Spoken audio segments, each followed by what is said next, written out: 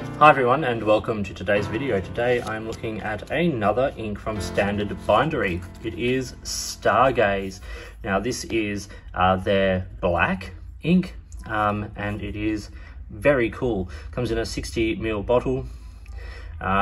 It is available through Standard Bindery as well as other retailers, including Vanness Pens in the US if you are looking to purchase this ink.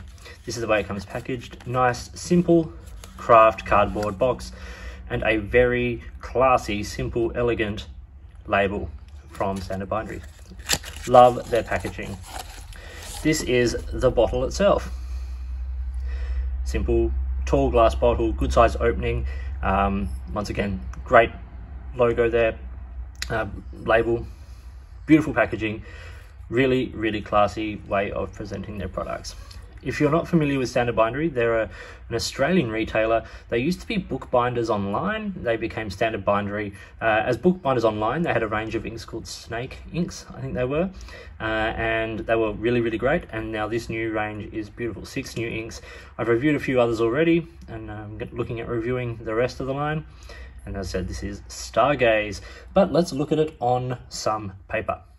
So here we have it on a piece of cardstock. This cardstock gets a little bit sort of white speckled. It's not in the ink, it's just this particular cardstock, but you can see a bit of that sort of sheen coming through. This ink does have a very nice red goldy sort of sheen on it, but you know, in its dark shading it's a lovely black and quite a decent black. Here it is on Rhodia. Let's get this ball rolling. Now I have it in a Retro 51 Tornado fountain pen with a medium Yovo nib. This is the second generation of the Tornado fountain pen with the new revised grip section and Yovo nibs. Really nice pen, really nice and wet, which is great. So I think this is a really nice ink. I think that you can see there it looks nice and black on the page, bit of that gold sheen popping up occasionally. It's a nice dark wet ink.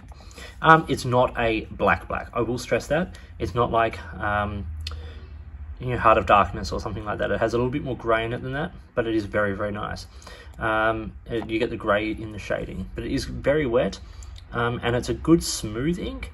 It always feels nice on the page. All these Standard Bindery inks do feel really nice on the page, so it's great to you know, sort of see and use them in a range of different pens. In drier pens, obviously you're not going to get quite that same flow, but in a pen like this, for instance, which is relatively wet, you get a nice feel on the page.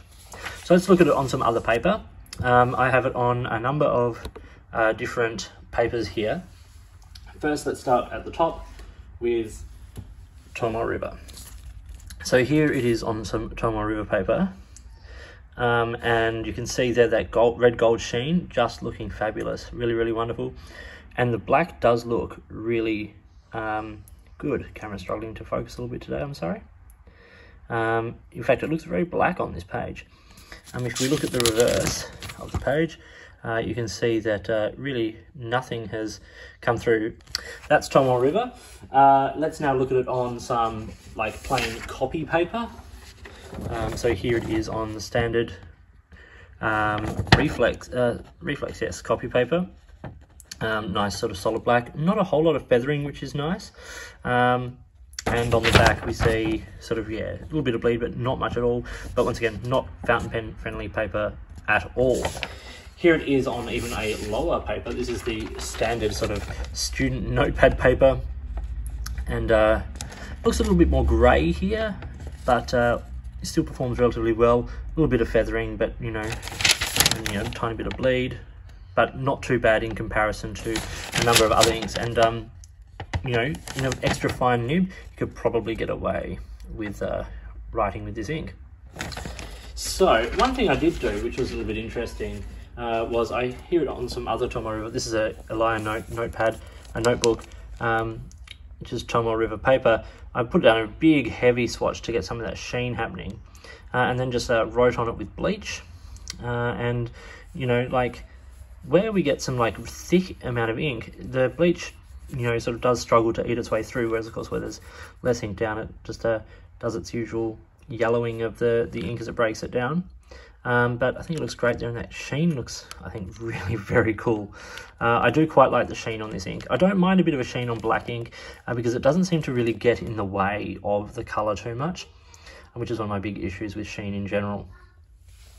Back to this Rhodia page now, and as you can see, it's a pretty solid performer.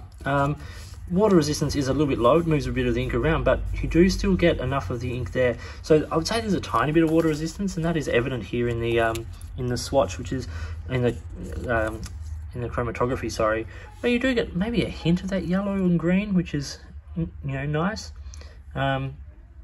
But you do get a little bit of the grey left behind there, so when it moves up, you do still get, you know, some of the ink left on the page, which is why we have, you know, some water resistance happening here on the test page as well. But let's talk through these criteria and stuff. Sheen is, I've said decent. It's actually quite a nice sheening ink. Shimmer, no. Shading, low to fair. Because it is a fairly sort of concentrated black, the shading is not as pronounced. You do get hints of that grey, which is nice, if that's what you're into. But, you know, it's not a huge shading ink. Bleed is excellent. This is the back of the Rhodia page as well, so you can see, you know, like it does ghost through. Actually, there are a couple of spots here where it's sort of eaten through, but not really like in the everyday writing. Feathering is good. Wetness and flow is excellent. Concentration, excellent. Dry time is slow. This is a wet ink. Like, we're talking 50+ seconds on Rhodia. And water resistance, there is some. So like, this is like almost, I wouldn't say this is a waterproof ink or a permanent ink, but it does have some water resistance, which is really nice. Cleaning is fair. The other pen I had this in, which was a TWSBI Eco, I think it was, you could see just how much it actually took to move that ink through the feed as it was cleaning. Now, value, $21.95 Australian and $21.95 US, so depending on where you get it, and that's for 60 mils, which isn't too bad. Some colour comparisons. So here I have the Standard Bindery Stargaze next to Noodler's Heart of Darkness, which you can see is just a bit blacker and is more permanent, and then Lamy Black, which I think is one of those black inks that just doesn't get enough attention, you know, and I think it's a really great black. But this Standard Bindery, good ink. So for score, I've given it a 4.5 out of 5. I think it's a very good black option. Personal, once again, 4.5 out of 5. For a black with some character, I think this is really excellent. It's not the blackest ink you're going to use. It's not the most permanent ink you're going to use, but I think it does a pretty decent job as an everyday writing ink.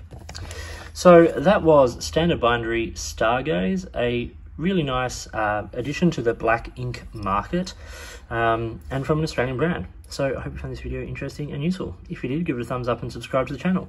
Hit the notifications button if you want to stay up to date with the videos that I produce, and please feel free to get in touch using any of the platforms listed below.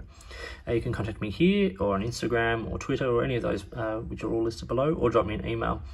If there's products you think I should be looking at or a way you'd like to support the channel, get in touch and let's see what we can do. In the meantime, enjoy your pens and your ink, and I'll talk to you soon.